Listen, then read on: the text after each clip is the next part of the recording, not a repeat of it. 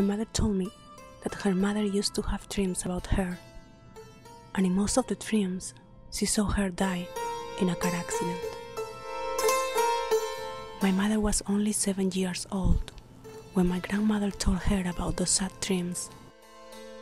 Then I thought to myself, why didn't my grandmother keep silent about those nightmares?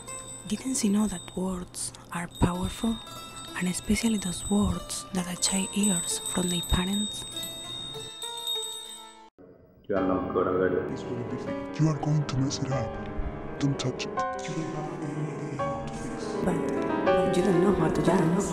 Besides your sides. Those are the people.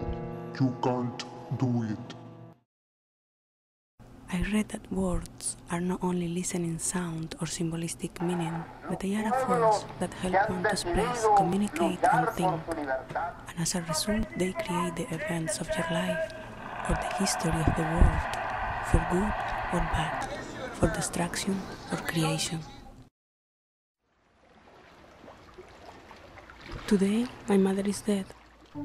She was 85 years old. She told me that one of her biggest dreams was to become a great classical ballet dancer. But I will never forget that her main dream was to learn how to drive. She loved to travel and enjoy seeing the landscape while feeling the breeze caress her face.